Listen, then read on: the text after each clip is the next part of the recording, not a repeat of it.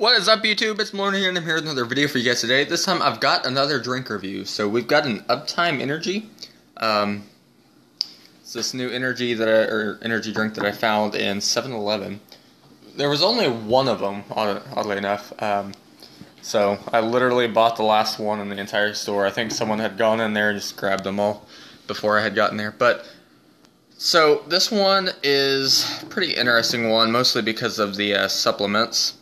On the back, just to list off a few, we've got 5 calories, so this is a low-calorie energy drink.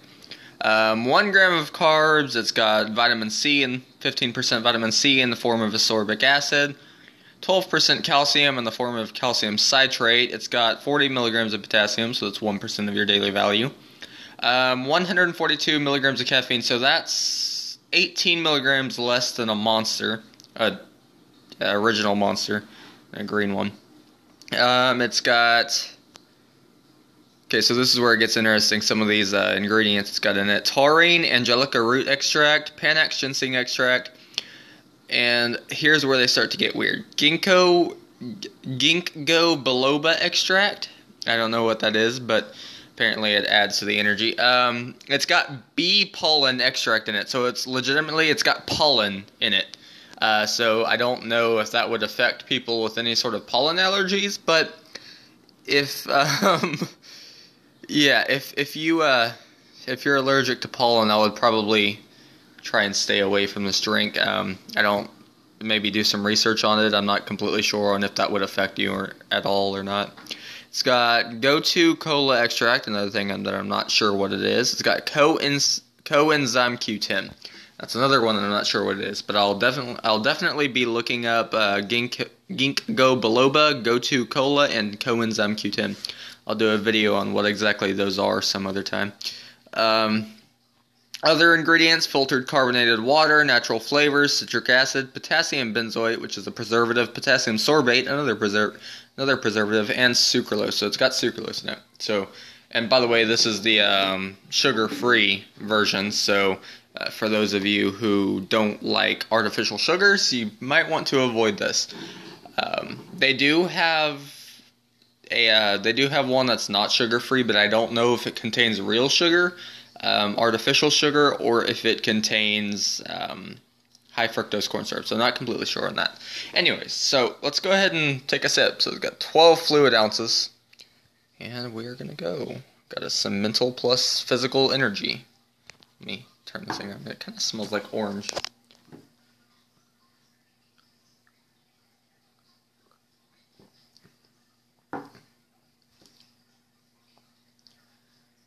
It's got kind of a 7-Up, like it's got a Sprite flavoring, but it's not as strong. I don't know. So like, you know how Sprite is really, really bubbly, and whenever you drink a Sprite, it's, I want to say,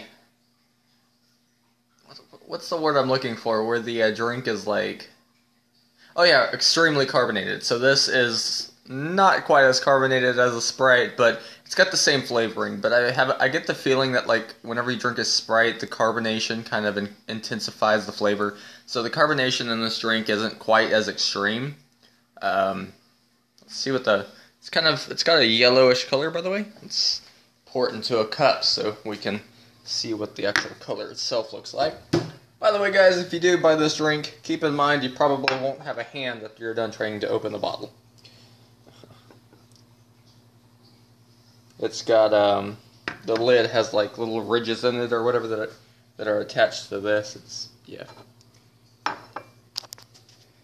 I was very tempted to get a knife and just try and cut the ridges apart, but I finally got it open. Okay. So, it's actually more of a clear liquid. I'm not sure if that's just the bottle. I'm not sure if that's just the glass, but in this glass it looks more clear. And in here it looks a little bit more yellow. So I'm not sure if that's the inside of the container that's making it like that, or if it's the inside of the cup that's changing it from yellow to clear. I'm not completely sure on that. So, I don't know. But, yeah.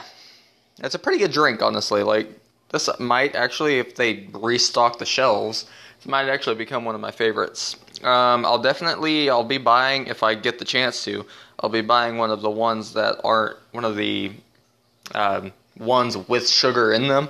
I'll be trying to buy one of those so I can do a review on that as well. Anyways, guys, this was a good drink. I'm going to try and come up with a scale for my drinks. Probably like, bad or absolutely terrible, bad, medium, decent, or alright, decent, and good, and then super good. Yeah, I'll try to come up with a scale of some sort. I would do a 1 out of 10 scale, but I find it's just kind of, I don't know, kind of boring, And it doesn't really say much, like you give someone a number, like, oh yeah, here's your number. But yeah. Anyways, so I hope you guys enjoyed the video. Make sure to leave a like, comment, and subscribe to my channel if you did, and I will see you guys next time on my next video when I have no idea when that's going to be uploaded. Actually, my next video will probably be uploaded here in... Well, I have a video uploading right now. I'm recording this one, and I'm going to record another drink review after this. That way, I wanted to separate the videos. That way, this one video, that way it wasn't too long.